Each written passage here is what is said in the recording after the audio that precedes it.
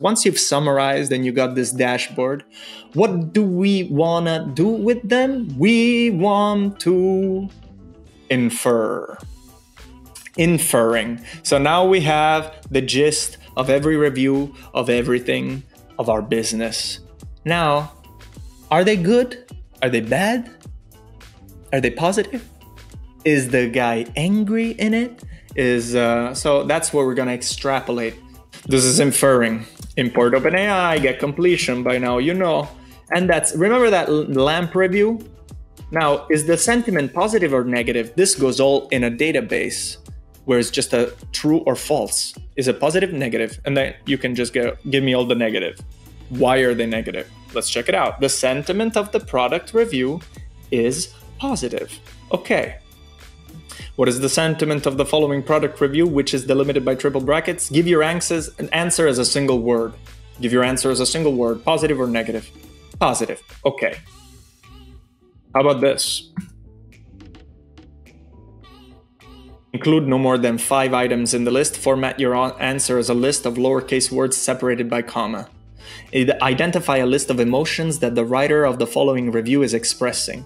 You can be creative with prompts. You can really go wild. It's not a computer where you go like, oh no, you got the comma. It is a computer.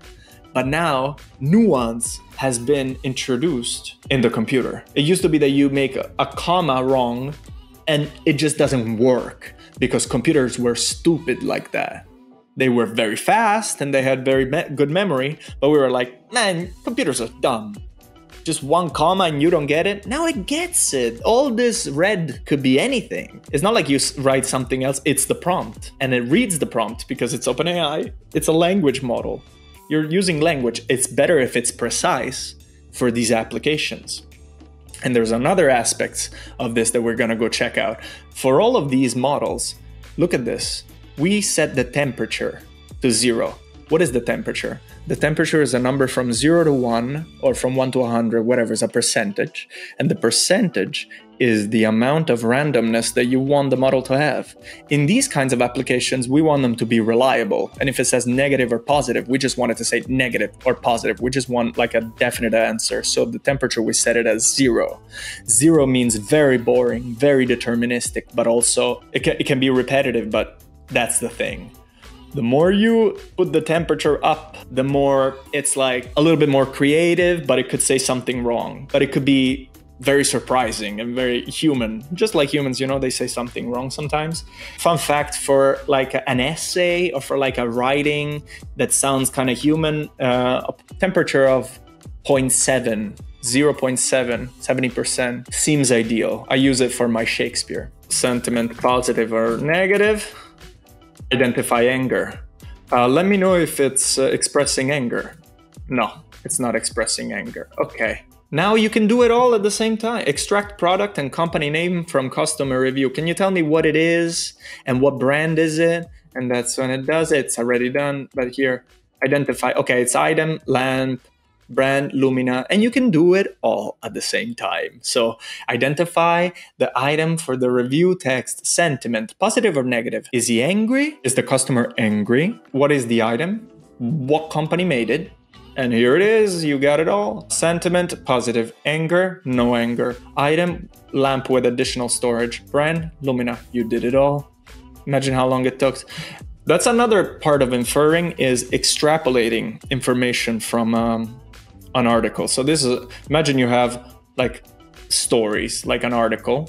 In recent survey conducted by the government public sector employees, where there's a whole article, and you wanna just infer 5 topics, like extrapolate. Let's say you're maybe monitoring, you like NASA and everything about NASA, and you wanna monitor every time a story comes out with NASA.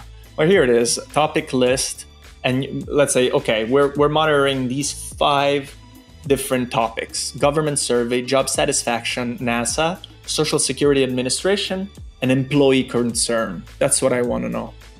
Every article that comes out, monitor for that. Well, determine whether each item in the following list of topics is a topic in the text below, which is delimited with triple matrix, the delimiter, Give your answer as a list with 0 or 1 for each topic. List of topics, you give the list of topic, and then you give the story, and it says, yeah, in this example, it's used an example where all of the topics are in it, so there's 1 for each, okay? Another article, it might be 000 100010 because it just talks about Social Security Administration. It doesn't talk about all the others. Let's say you want to determine whether each item in the following list of topics is a topic in the text below, which is delimited with triple matrix, that we did that. Now, let's say we really want an alert when it's NASA. Then you say government survey, blah, blah, blah. If topic is NASA, print alert, print, just like, you know, show me alert. New NASA story, and that's it. Government survey, yes, mention, mention, mention, mention, and because NASA is mentioned, alert, new NASA story. And then you can play yourself. We're almost done. Isn't this fun? Isn't this exciting? Not for some, but for some, I mean, for some of us. For whoever's watching so far, I'll tell you that much.